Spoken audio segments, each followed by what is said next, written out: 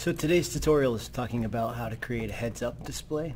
We're going to do that in Unreal, and then you're going to create your own. So the first thing you're going to want to do is find an image. I just looked up heads-up display texture, and I found, and you can check out Bing Images too, they might have better options, but I found this one, and I'm going to save it. And I'm going to open it in Photoshop. And so the first thing I need to do is just get rid of all the black. There's a little thing here from AC/DC. I'm just going to get rid of that. And I'm actually just going to do that quickly so you can see. So the first thing I want to do is get rid of all the black on here, and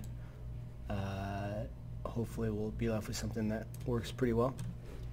So in order to do that, I'm going to go into my layers, and I'm going to create, with the Magic Wand tool, I'm just going to quickly make sure that contiguous is deselected. So it'll take all the black anywhere on here and just erase it. And I can do the same thing to a few of these other places. Okay, so it's not going to be a very clean one, but what we need is we need a PNG. So I'll save this as a PNG, and I'll just call this HUD, and I'll throw it on my desktop so I can easily bring it in.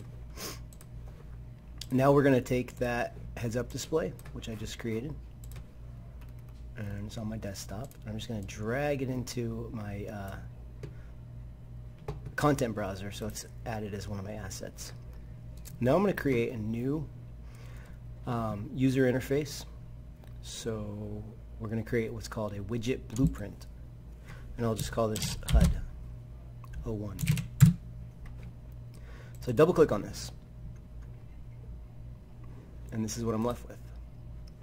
So let me just create a image and drag it on here, and that's going to fill up my entire screen, and it's going to ask me what texture do I want to use for this image. So I'm just going to go into brush here under appearance, and I'm going to choose HUD. I'm going to compile it and save it. Now in my level blueprints, I'm going to come in and I'm going to do the following code, which is right here. Oops, let me open that in a new image.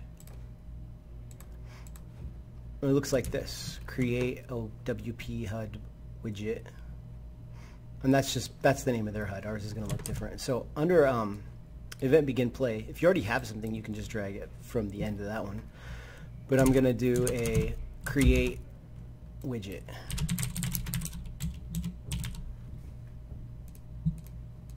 and for the class, I'm going to choose the widget called HUD 01. That's the one that I created. And then I'm going to do add to viewport.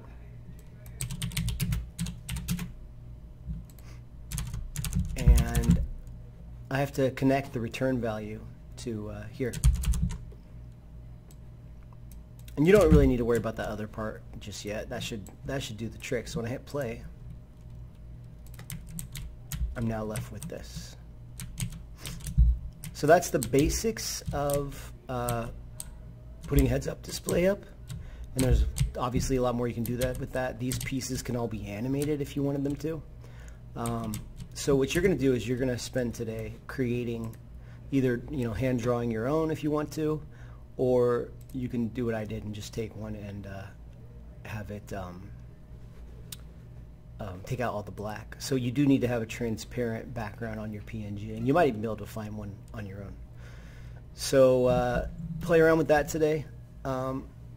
Show me by the end of the period, and then you can spend the rest of the period working on designing your level as needed.